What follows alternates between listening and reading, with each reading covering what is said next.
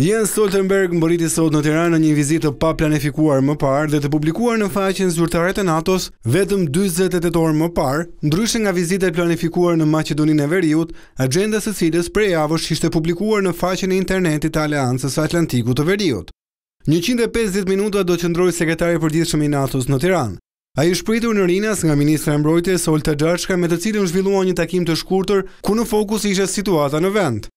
Më pas ai është drejtuar në zyrën e Kryeministrit Ilir Rama, ku për 45 minuta është planifikuar një takim mes dy delegacioneve. Më pas Rama dhe Stoltenberg do dalin në një konferencë të përbashkët për shtyp, eksaktësisht 3 orë gjysmë përpara nisjes së protestës së opozitës. Protesta dhe situatë që ka shkaktuar krizë politike, e cila pritet të jetë dhe kryefjala e konferencës së kreut të Aleancës së Atlantikut të Veriut. Pas konferencës për shtyp, presidenca është ndalesa e fundit e Stoltenberg, ku për 30 minuta ai do takohet me Presidentin Ilir Meta.